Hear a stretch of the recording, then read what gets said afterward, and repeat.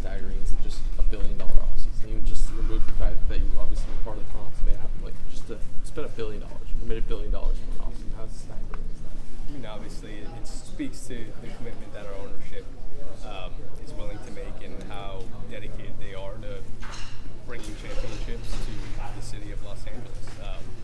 There is a special opportunity here with the talent we're able to bring on board, and the investment, matches that. So we're all really excited and incredibly appreciative of ownership continuing to, support us in that front. And there is also the pressure that comes with that because of all the thought and effort and money that has gone into these transactions.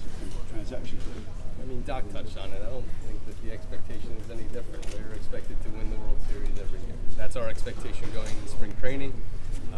So we hold ourselves to the highest standard. So the external pressure is external, and trust that Doc will have our guys in a great mindset, ready to go out to win each and every game.